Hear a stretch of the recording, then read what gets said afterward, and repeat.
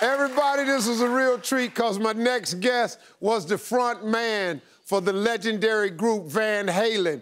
And is one of the most iconic singers of the 80s. Since then, he's been inducted into the Rock and Roll Hall of Fame. He's become a restaurant and spirits mogul, and he's here to share a recipe from his cookbook. Are we having any fun yet? Please welcome Sammy Hagar. At your service. At your service. That dude over there.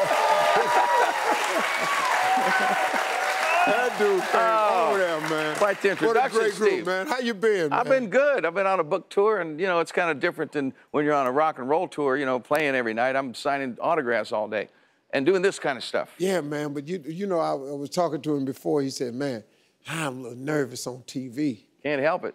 But I said, but you know what? See, from my years of stand-up, I don't care what the cameras are doing. I only play to the audience that's here. And then the people at home, they get to capture me just the way I really am. You've been in front of stadiums, man, stadiums, so just act like them cameras ain't here. Okay. He said, okay. Get him out of here. He said, okay. No, I'm fine. I'm always nervous on TV. Yeah. You know, it's like you got one shot, you know, you know, and all that, but it's all. Well, I'd be nervous if I had to sing and play an instrument in front of everybody. So I'd See, now you know. About it. Well, look, man, how'd you go from rocking to cooking? I was raised around a grandfather that was a chef and tasted some of the greatest food ever made in my life when I was a little kid. My mom was a great chef, and I didn't realize it until I went on the road the first time in the 70s in Montrose, and all of a sudden I had really bad food because I didn't have any money and I couldn't go to good restaurants, so I was eating really bad food. Yeah. And when I went back home, I'm going, man, this is the way to live. But we were doing farm to table, you know, garden. We had our own garden, had our own chickens always, you know, and it was just the kind of food that's popular today. So when I discovered that I knew that, as soon as I started making money in bands and stuff, I started a restaurant in Cabo Wabo in Mexico, and I expanded them. And Really? Yeah, and started a tequila and a rum company in Hawaii. I got 10 restaurants, and I love restaurants and cooking. I'm into it. When I go home after a hard day, I go straight to the kitchen. Tell the kids and the wife, get out of here. It's like my meditation. I dig it. Well, man, do they leave? No. Okay. Yeah, that's what I was gonna, you know, I know the kids leave, but do the wife leave? No. Okay, cool, long as I, okay, man, what are we making today? Well, this is called Wabo shrimp. I invented this dish in Mexico, and it's in all my Cabo Wabo restaurants in Vegas and LA and Lake Tahoe and Mexico. Originally, it was done with tequila, but I'm getting, since I made my rum, I live in Hawaii part-time, I live in Mexico part-time, so I'm trying to fuse the two together so you use rum and make a rum drink instead of a margarita, and it works really, really good. It's like infusing Mexico with Pacific Rim food. Really? Yeah, and it works. You'll see what I mean. All right, man. It's all the same. Well, show us basically, what you got this shrimp that's been marinated in jalapenos, garlic, a little bit of onion, some rum, and a lot of lime. You strain out that juice first, and then you take these things in a really hot pan with just a little bit of oil, and you want to put these shrimp in there. And I'm gonna, you know, you want to use some of the, that'll be enough for you and me, right? Yeah. I'll throw another one in there in case you really like it, Steve. Yeah. Turn them over. Almost like flash frying. Yeah, you don't quite cook them. See, this is the Pacific Rim side too. You know how it's almost like Asian where they cooked everything in a wok and bam, bam, bam, and it's done. But you just turn these over, give them a little thing like this, and then you take them out because they're almost cooked, but not quite. You got to take them out, and you take all this marinade right there, and you put that in the pan. And actually, you need some more of the little chunks, but it'll be all right. So you let this cook down to about half. Mm-hmm. In order to get it to flambe, we're gonna put a little rum back in. So now when it's, you know, really get cooking back up, you add this back in to finish the cooking side of it off, like this, and then hopefully we'll get it to flambe. You know, if we don't, nobody gets hurt.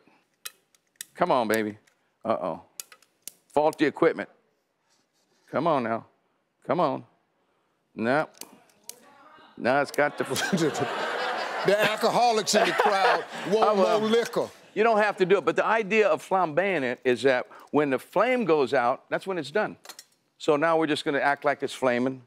You know, I was going to give you a big toss and flame, but I can't do it. Yeah, we're going to put the flame in there. We're going to get us. You going to do it? You going to get it going on there? Yeah, man. Oh, look at it!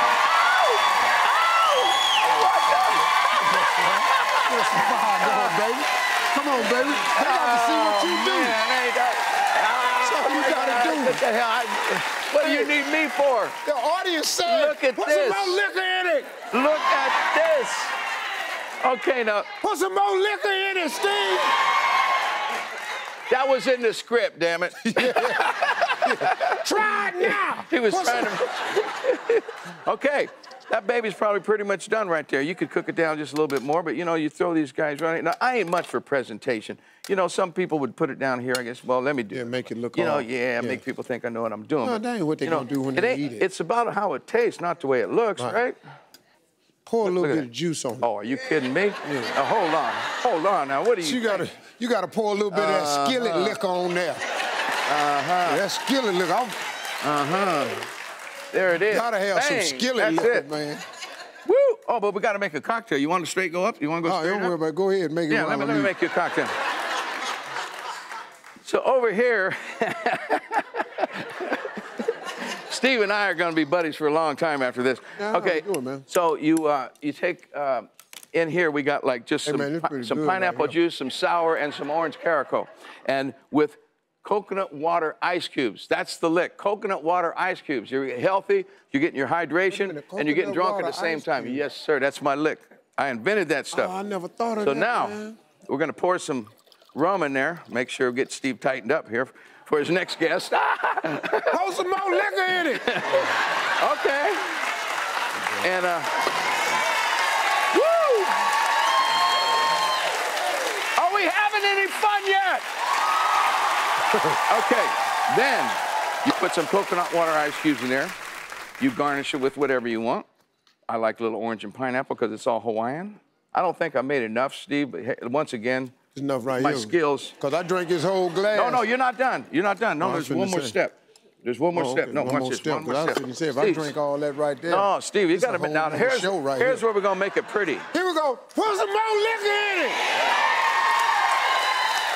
You put the macadamia nut rum in there. This is the good stuff right here, baby. Macadamia nut rum. Can we try that? Cheers. Thanks for having me on your show, brother. Anytime.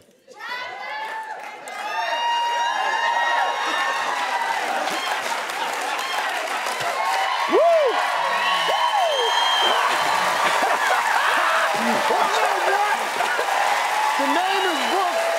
Are we having any fun yet?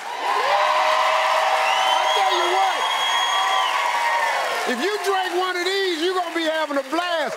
And just so you know how to make it, everybody in the audience is going home with a copy of the book. At your service. At your service. At your service. Give it up